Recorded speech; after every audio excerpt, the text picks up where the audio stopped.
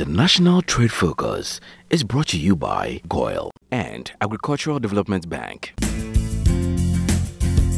Coming up on International Trade Focus, we shall take a look at the trade facilitation role the UK-Ghana Chamber of Commerce (Ukgc's) plays in ensuring fruitful Ghana-UK bilateral trade relations.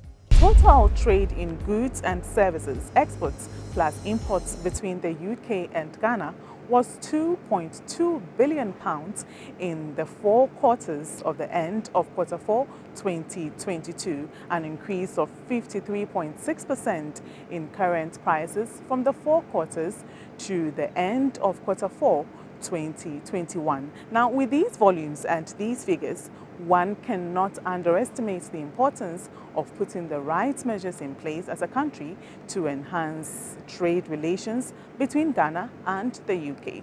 The UK-Ghana Chamber of Commerce is a member-based trade association that facilitates and promotes bilateral trade relations between Ghana and the UK. On today's episode, we are taking a look at the role that they play in ensuring continuous and fruitful bilateral trade relations between Ghana and the UK.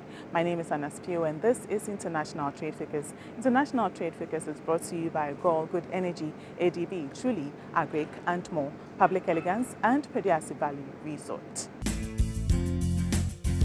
Right, so imagine it getting out there. So as the UK-Ghana Chamber of Commerce, how do you sort of disseminate information like that so that it will reach more people to be able to take advantage of this?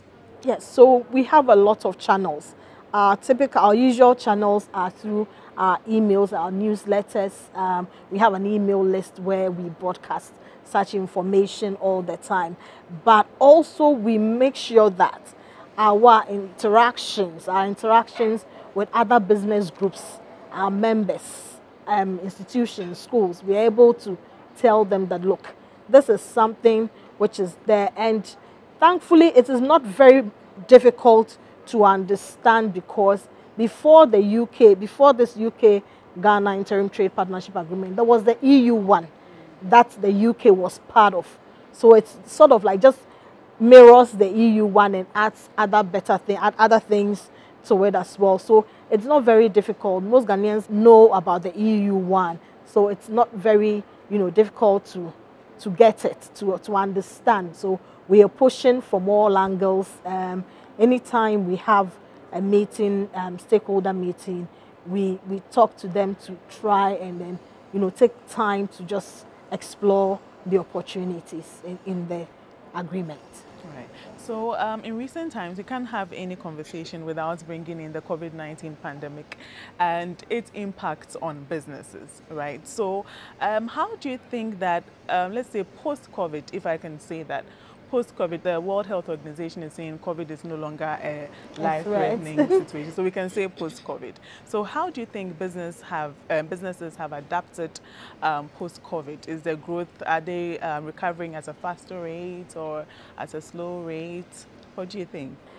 Businesses are really recovering at a faster rate because back then everybody believed in brick and mortar. But COVID has just brought, we've seen some disruptions and which have been positive. Even with formal organizations that switched or that were doing during lockdown, we're all supposed to work, remotely. Most organizations have even stuck to they have a sort of hybrid, to have a both work from home and then come to work scheme, which a lot of employees, when you speak with employees, say that it has given them better mental health, better well-being, balanced, well-being, balanced life and all that, and it is contributing positively. So you realize that teams are now becoming more effective. Teams are getting to be agile because the work from home, spurred businesses to think of agility. So suddenly we are seeing some productivity, effectiveness of operations, efficiency of operations, yes. And this is really helping. look at the online sales, for instance. There's a boom. Lots of businesses that hitherto couldn't afford the typical shop or brick and mortar space are delivering goods and services, online. So there's reduced cost of, operating, and it's actually helping the bottom line.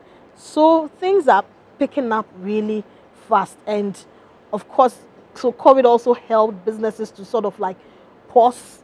It forced businesses to pause, to really see what was important in their business cycles and improve on it. So you realize that it's also helping. At the end of the day, it has really helped businesses a lot.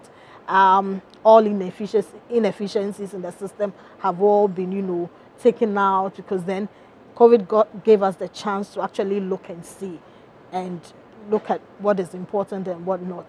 So it's really, businesses are really picking up, yes, but at a better, pace. They're becoming more innovative. They're thinking more outside the box now, yes. Yeah, I think I agree with you. Now, let's move to the African Continental Free Trade Area. Trading has officially commenced. I mean, there's so much to be done, but at least trading has commenced. So, in your opinion, how can businesses, Ghanaian businesses especially, position themselves in order to harness the full benefits of the Continental Free Trade Area?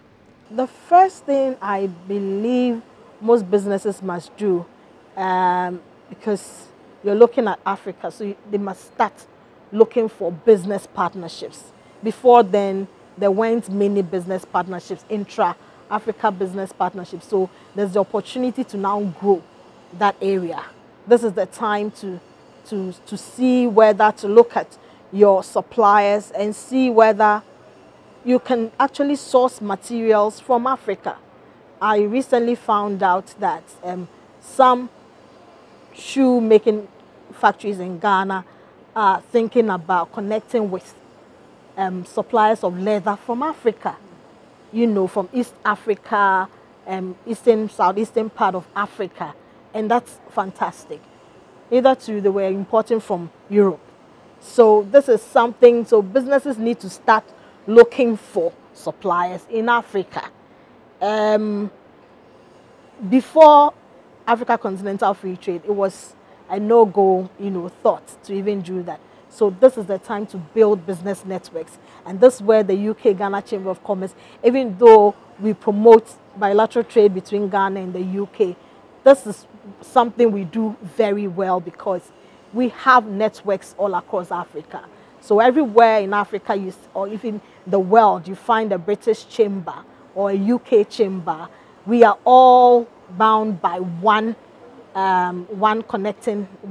big umbrella association. That helps us to even deal with each other like that, not between UK, but within ourselves. So Ghana, South Africa, through a British chamber in South Africa. Ghana, Kenya, Ghana, Nigeria, through a chamber like ours in Kenya or Nigeria. So we are able to help businesses to find new supplies within the Africa continent. So businesses must look for suppliers within the African continent, and then capacity building, and capacity building for quality, for even how to produce better. It's so crucial. The African market is growing. It's quite young, it's growing, but fortunately, we have this digital disruption happening now. So there are no excuses to say that, oh, we're in Africa, we don't have access to this. There are no excuses at all. So then we need to build our capacities to be able to produce better goods, competitive goods. If you're doing something, as in the quality, we must start thinking about quality of goods. The same goods, the same things you're able to export to Europe or to the UK, to the US, the same standards. This is not the time to say that, oh, it's Africa, so you have to reduce your standard. This is the time to even improve better, because then there are so many other competitors as well. So capacity development for quality Businesses must start looking at their quality infrastructure to ensure that they'll be competitive. They must also be able to build their capacities to expand, because the African market is quite big.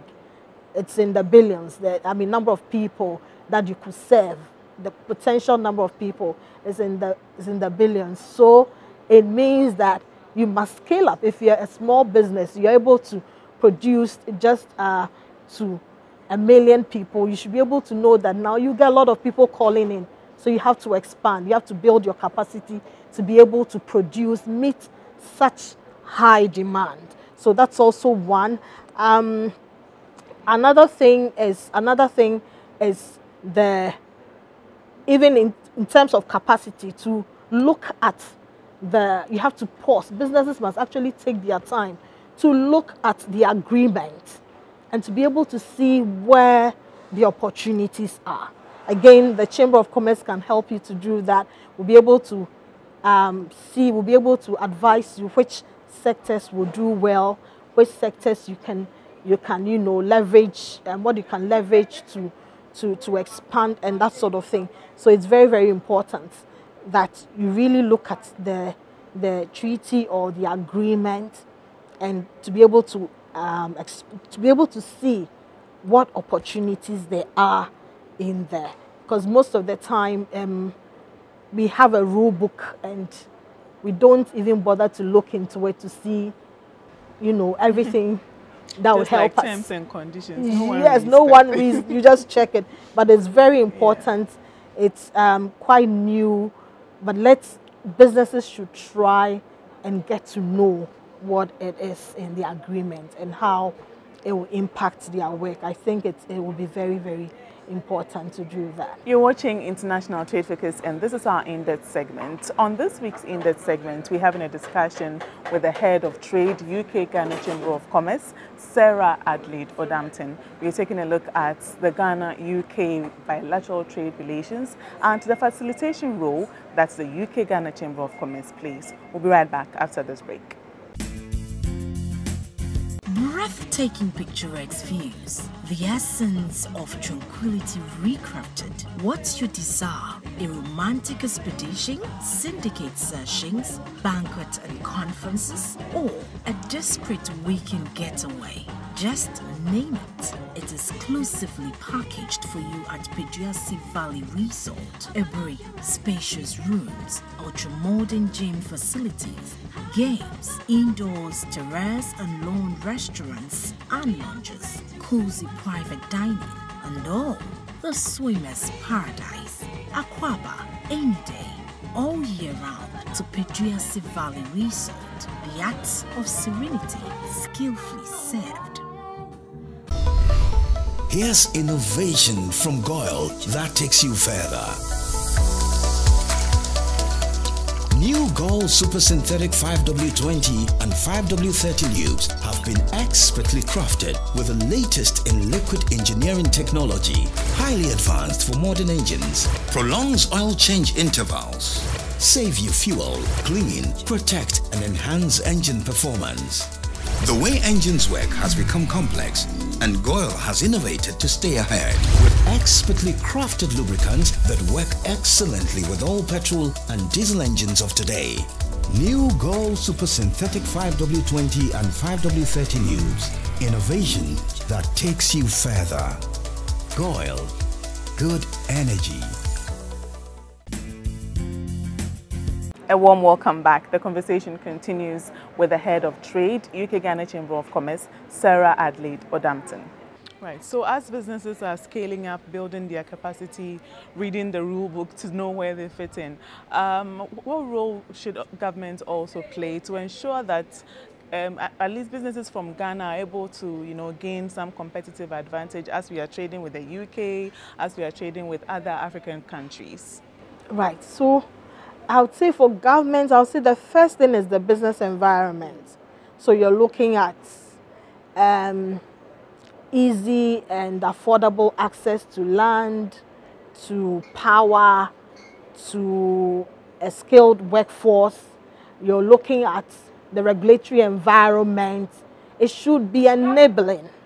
Once once the business environment is good, it helps businesses thrive in very good business environment. So for government, I believe, or we believe as a chamber, that government needs to do more in making the business environment more enabling, for more businesses, for people to start thinking about, innovations and all of that. Innovation brings, the ideas that sort of like will set up a business. So we need that sort of environment to help and to help businesses already in the system, and for new ones coming up, to help them to innovate and be able to, be productive.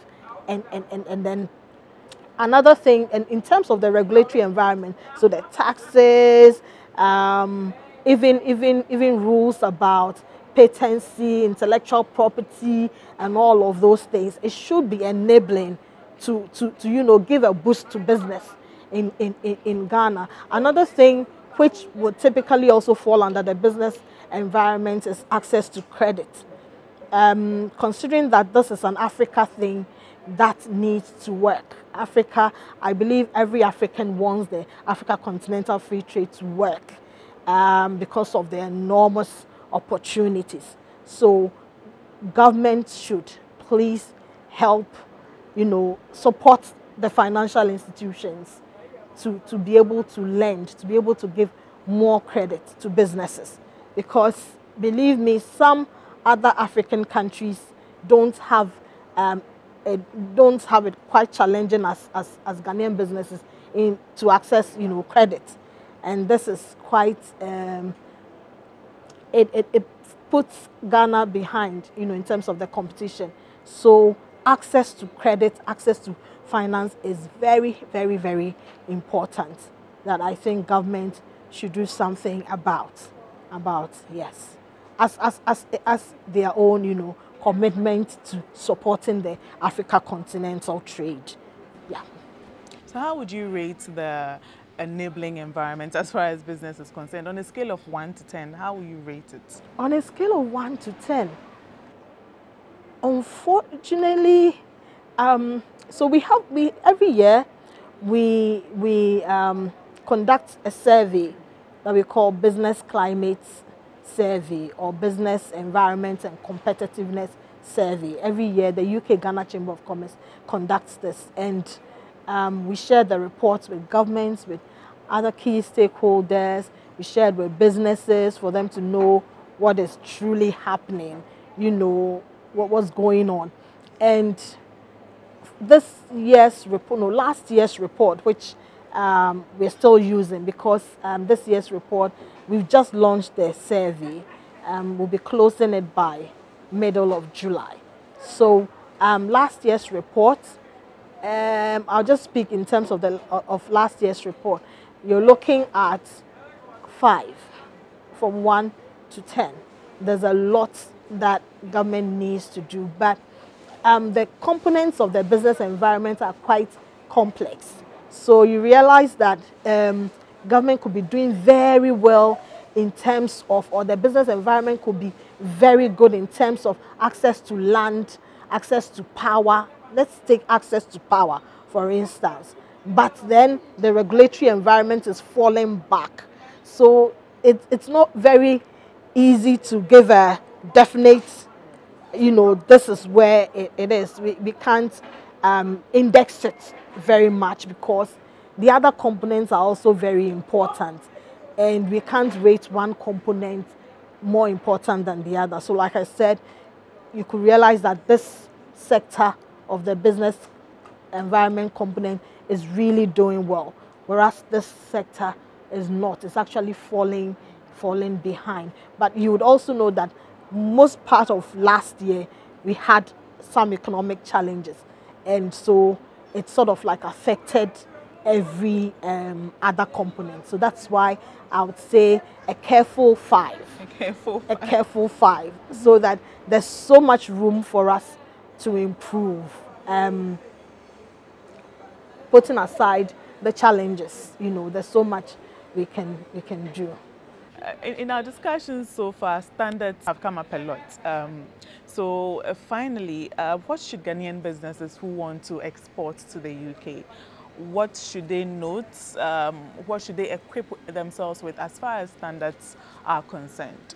The UK Ghana Chamber of Commerce organizes trade courses. So we run what we call rules of origin course training it's open not only to our members, to the general public. So exporters can take advantage of that. It's join us.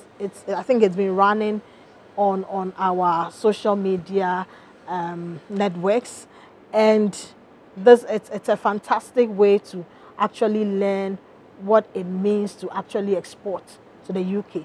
You get to learn all the exporting documents you must have and which institutions must actually issue you with such, needed certifications and all of that.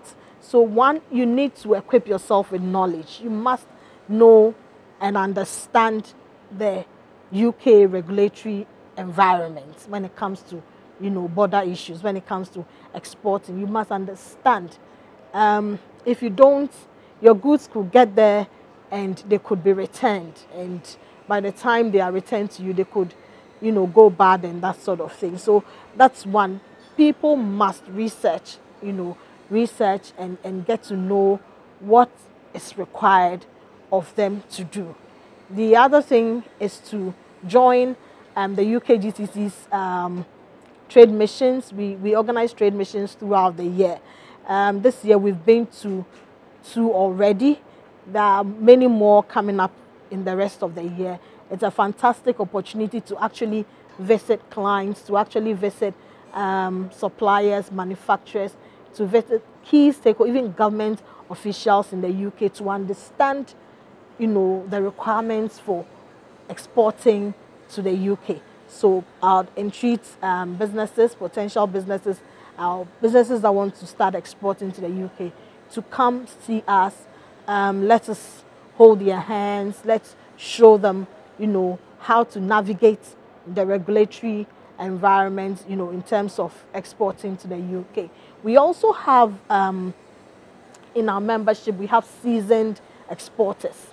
So with our network, through our networking events, you can get to learn from other member companies that are already in the business of exports, yes, and import. So finally, how does a company get in touch with the UK Ghana Chamber of Commerce? Yes, so you can visit our website. We have a lot of information on our website. It's www.ukgcc.com.gh, and you can reach us through there, or we also have our email address, quite easy, info@ukgcc.com.gh. Send us an email. Any of our team members will just pick it up and will quickly attend to you.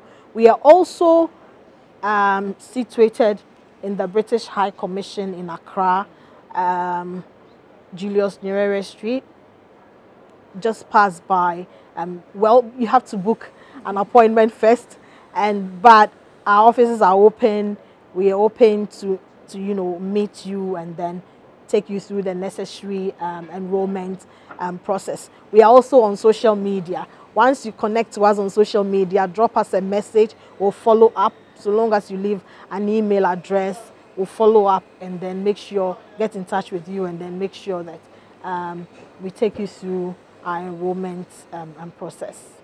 And that was an insightful discussion with the head of Trade UK Ghana Chamber of Commerce, Sarah Adelaide Odampton. We took a look at Ghana-UK bilateral trade relations and the role that the UK Ghana Chamber of Commerce plays in trade facilitation between these two countries. And that's it for our in-depth segment. News and events comes up shortly. Don't go away.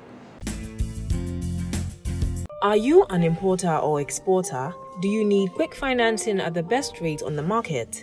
ADB has good news for you. Walk into any agricultural development bank location nationwide for that solution to all your trade financing needs. ADB offers you pre-financing of exports and imports, post-shipment credit facilities, bank guarantees, the issuance and acceptance of letters of credit, documentary bills for collection, outward documentary collection. Enjoy free advisory services from our well-trained, dedicated trade officers.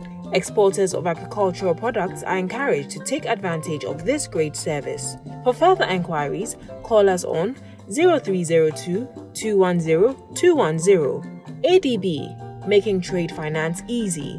ADB, truly agric and more. And it's a wrap for this week's edition of International Trade Focus. Join us same time next week for some more on international trade-related activities here in Ghana and beyond. International Trade Focus is brought to you by Gold Good Energy, ADB, Truly, Agric and more, Public Elegance and Pediasi Valley Resort. My name is Anna Spio. Join us same time next week. Bye-bye.